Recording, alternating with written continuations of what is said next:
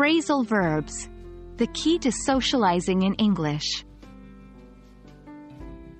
Hello learners. We're back with another lesson on phrasal verbs. Today, we'll be diving into an exciting topic: phrasal verbs for socializing and relationships. Phrasal verbs can seem daunting, but they're essential to sound fluent and natural in English.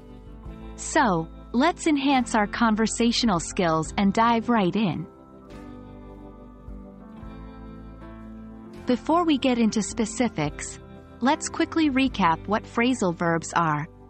Phrasal verbs are unique phrases consisting of a verb and another element, either an adverb or a preposition, or sometimes both. For example, look up or put off. The meaning of a phrasal verb can be quite different from the verb it includes, which can make them challenging to learn, but all the more fun. When we meet new people, we often use phrases to describe how the encounter went. Here are some examples. 1. Hit it off, to quickly become good friends with someone. 2. Example: I met Jenny at a conference and we immediately hit it off. 3. Run into, to meet someone by chance. 4. Example: I ran into my old teacher at the supermarket today. 5. Break the ice, to start a conversation with someone for the first time. 6. Example: I broke the ice by asking about his favorite movies.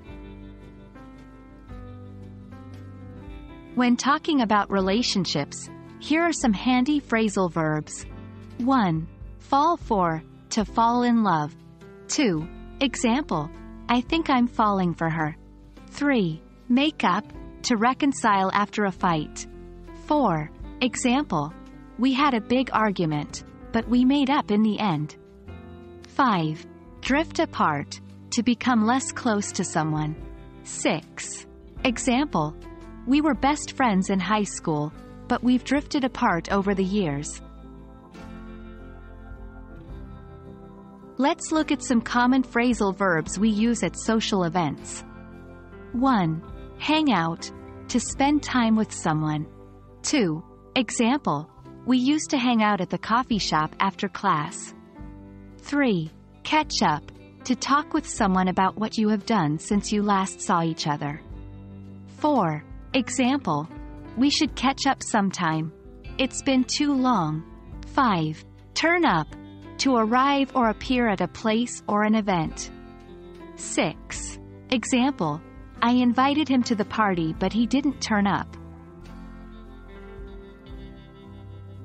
That wraps up our session on phrasal verbs for socializing and relationships. Remember, the best way to learn and remember these phrasal verbs is to use them in your daily conversations. So, don't hesitate to use these verbs next time you're socializing or talking about your relationships. Keep practicing and you'll sound like a native English speaker in no time. See you in our next video. Happy learning!